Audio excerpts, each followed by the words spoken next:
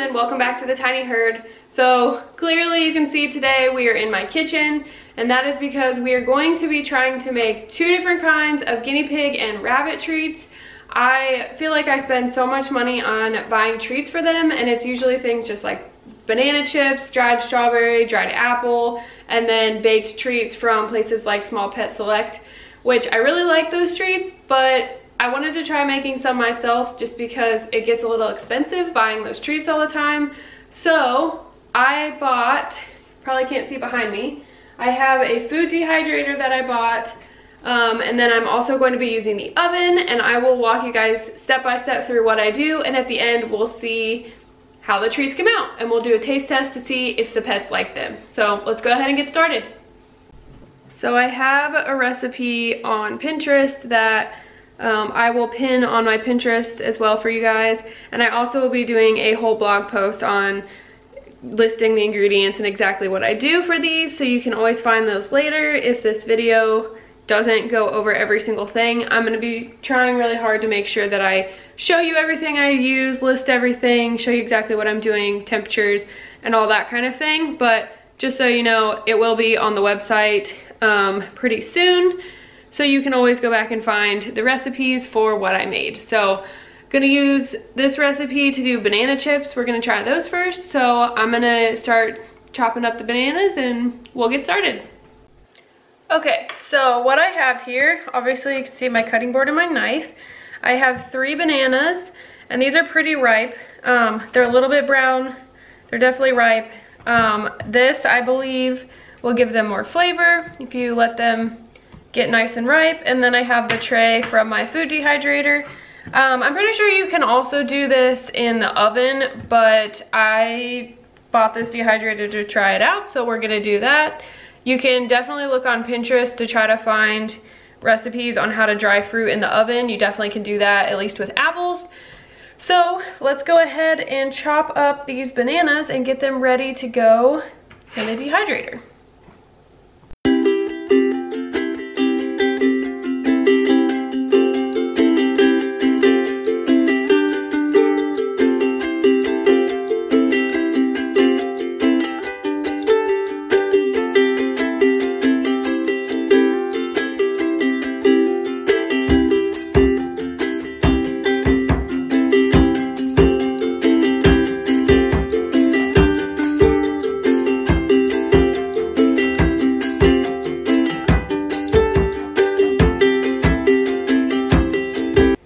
So I have my first row of my dehydrator filled out. From what I was reading, I've never used my dehydrator before, so this is going to be an adventure in so many ways. But when I was reading, you don't want them touching. You want them to be about 1/4 of an inch thick. You can soak them in like lemon juice or fruit juice, or use fresh fruit to keep them from going brown when they're being dehydrated, but I figured since they were for the pets, that wouldn't be a huge deal. So we'll see how that goes. Maybe next time I will soak them in fruit juice first, but I'm gonna put this on the dehydrator and then cut up, I think, 1 more banana, and then I'm gonna use the other banana to make the baked treats that are gonna go in the oven. So I think this will be a lot, or a good amount for a first try. All right, second tray of bananas is ready for the dehydrator. So I have the 2 trays of bananas on here. I put the lid on, plugged it in. It's the first time using this, so we'll see how this goes. So I'm gonna set it to, I don't know if you can see this. There's like 131 there. I want it to be at 138, so I'm gonna guess about there. I would guess that's 140 and that's 150 since it goes up to 158, so I'm gonna put it about there. You can see that. And then just turn it on. And we will see how it goes. So I will tell you the recipe that I'm following. So you slice the bananas about 1/4 inch thick. You can put it in lemon juice, or put some fresh fruit on it, which is like a powder type thing that keeps your fruit from going brown. and then you dehydrate at 135 degrees Fahrenheit for about 6 to 8 hours. So I'm going to set a timer on my phone so I know when 6 to 8 hours has passed. Or actually, it's 9:58 right now, so it's 10 o'clock. So at 4 o'clock, I'll check them, and then it should be done between like 4 and 6 today. So I will let you guys see how that goes throughout the process. Alright guys, so now we're gonna try the baked treats in the oven. So you can probably hear the food dehydrator going in the background. Those will be going until about between 4 and 6 p.m. tonight. So we're also gonna try to make some baked treats using, I have about a cup of pellets here. I have a banana, and I have some carrot chips, and then I have my food processor.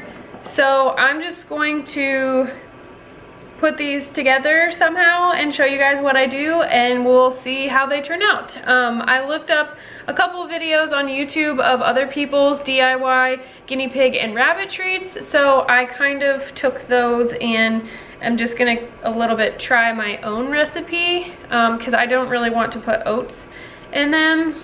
So we will see how this goes, see how it turns out. These are the guinea pig's pellets. These are Sherwood adult guinea pig pellets. I wanted to use the guinea pig pellets because they have the nutrients and vitamins for the guinea pigs, and they are not going to hurt the bunnies. So just decided to use those instead of using the rabbit pellets to feed to the guinea pigs.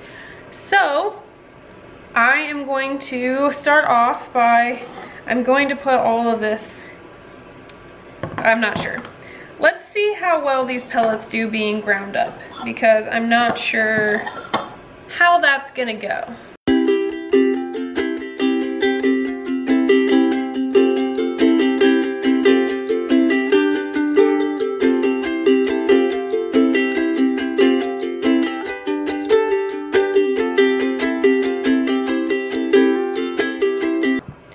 Okay, so you can see I have my pellets all ground up, so I'm gonna put them into this bowl.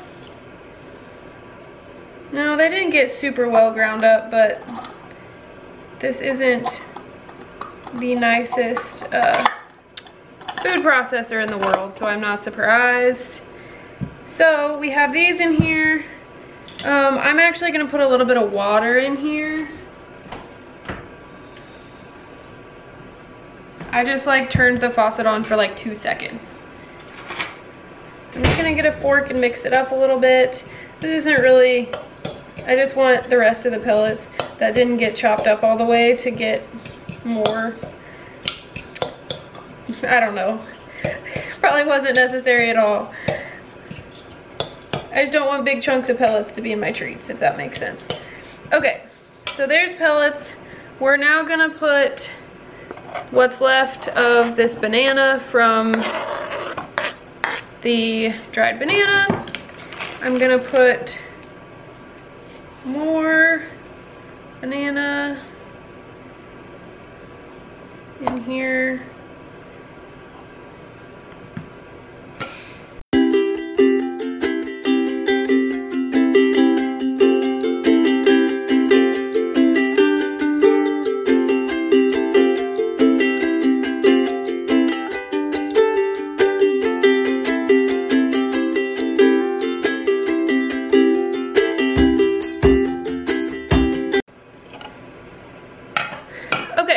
You can see the banana and carrot mixed up together. I'm gonna pull the little blade guy out and then put this stuff into this bowl with the pellets. And I'm just gonna mix it all up.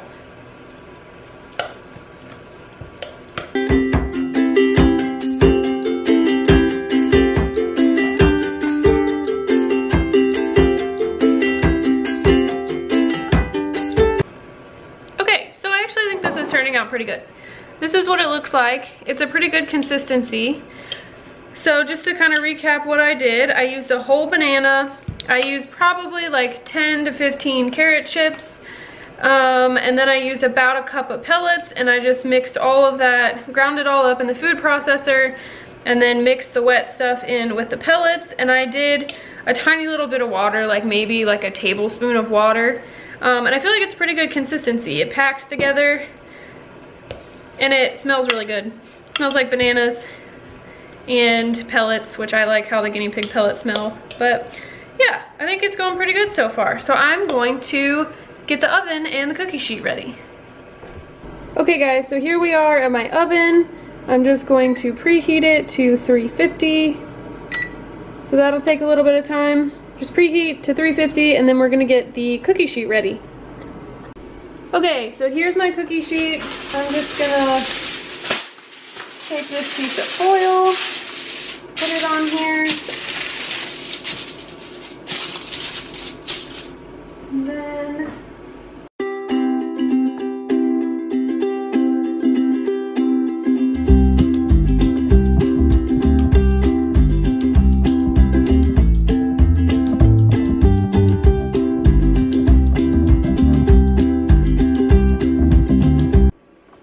okay, so dishes are washed, area's cleaned up, and the oven just preheated. So we're gonna put these into the oven.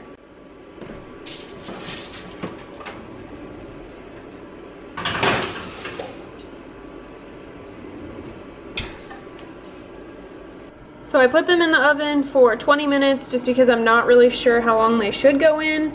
There's kind of a range in the other YouTube recipes that I saw. So we're just gonna do 20 minutes and see how they go.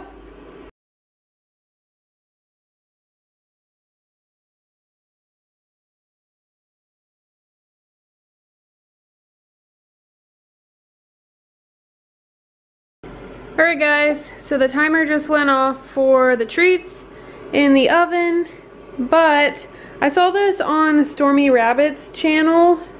She had a rabbit treat DIY. After she baked her treats, she left them in the oven while the oven cooled off, and I'm guessing that kind of works like, you know, the whole dehydration method that dries out the treats as they sit in the oven. This is what they look like. I definitely think they're done because it looks like it's a little bit burned on the edges. So I'm just gonna leave them in the oven for probably, I don't know, I'm gonna leave them in the oven for a while and just come back and check on them and see how they feel and if I think I need to take them out. And I will let you guys know how they turn out and how long I end up leaving them. Alright guys, time for an update. So you can see I've taken the treats out of the oven. So I tried the whole thing where you leave them in the oven while the oven cools off and realized that I did not turn my oven off. So these were in the oven probably for an extra 15 minutes before I realized that I had not turned the oven temperature off. But so you can see they're a little burned on the edges, but the middle still feels pretty good. So I think we'll still get some good treats out of this, just maybe not as many as I had hoped. But I'm going to let this cool off for a bit and then I'm going to cut it up and then we can do a taste test with the pets later on today and see how they like them. So it is 11:30. I put these in at 10 o'clock so you can see, I don't know if you guys can see in there, they are getting a little bit dry and crispy on the edges. I'm not gonna turn it off or open it or anything. I'm just gonna let these keep dehydrating because they're gonna keep doing this until 4 or 5 o'clock tonight.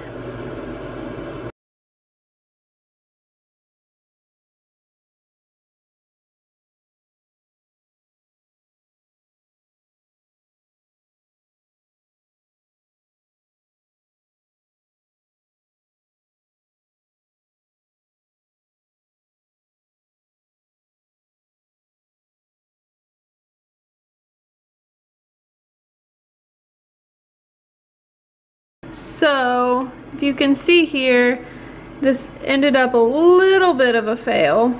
This is all loose from the bottom. So like if I pick this up, it's crumbling from the bottom. I think the recipe is fine. I think what happened is I made it too thick in the middle. because like some of these are fine and like the top layer is good.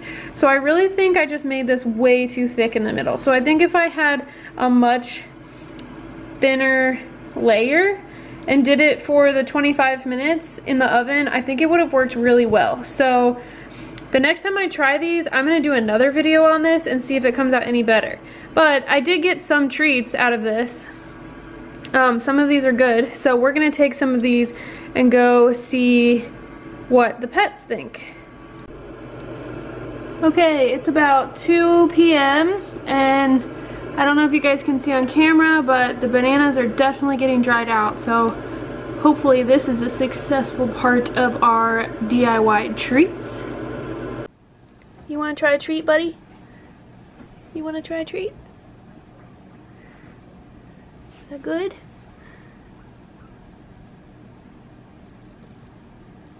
Oh, I think that's a win with Mr. Mike. Look at that. Oh, sorry. I think Mr. Mike likes them.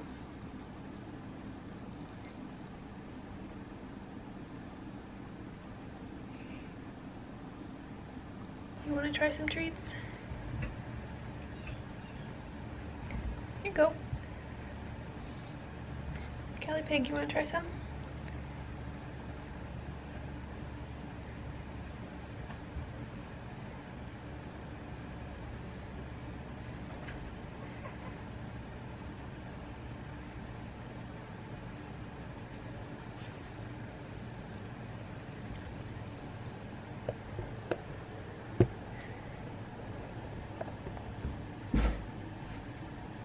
You're all right.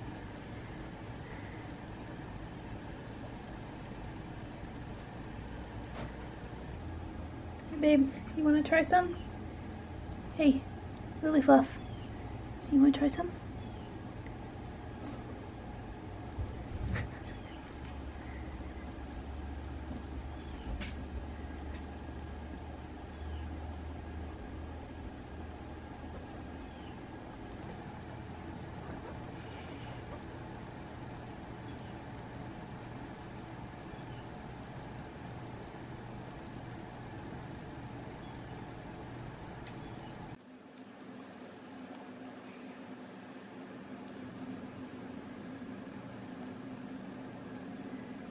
So I tried again with a different recipe and a much thinner layer.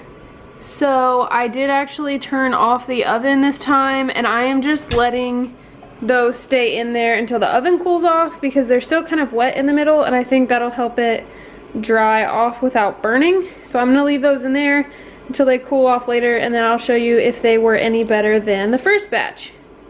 So you can see from the second batch, I actually got quite a few. They're not perfect by any means.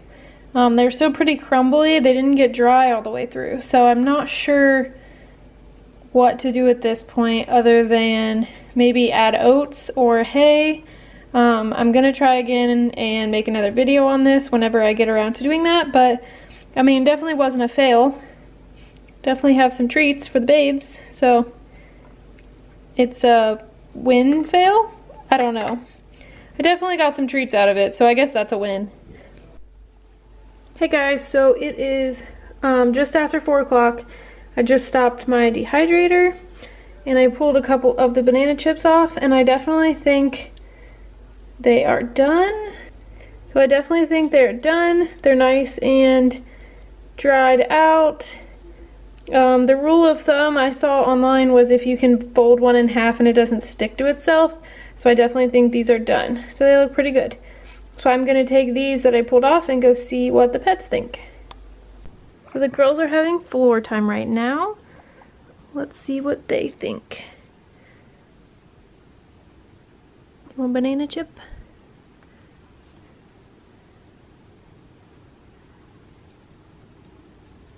So I think that's a win with Belle Pig. Oh, Lily took it too. You want one, Callie Pig? She doesn't really like banana snacks, so I don't know if she's gonna care.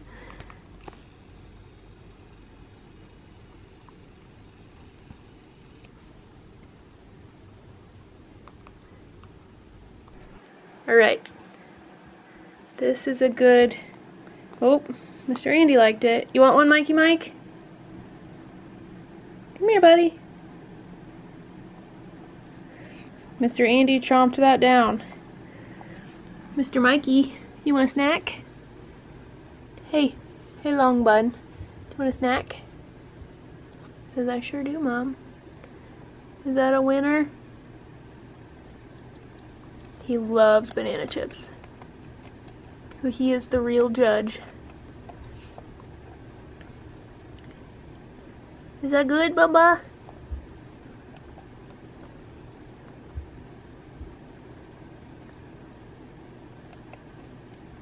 I think they're a winner. And then here are my banana chips that are done. I'm just gonna pull all of these off and put them in a baggie or container so that they keep well. And that is pretty much our homemade treats attempt video. So I hope you guys enjoyed seeing my somewhat successful attempt at making homemade guinea pig and rabbit treats.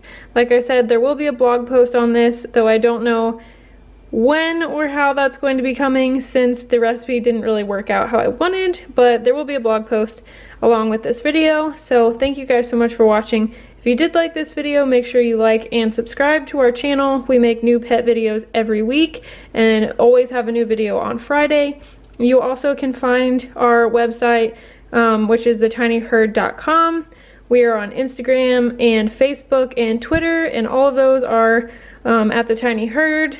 And that is everywhere that you can find us. I think that's all I got for today's video. So again, thank you so much for watching, and I will see you guys next time. Bye!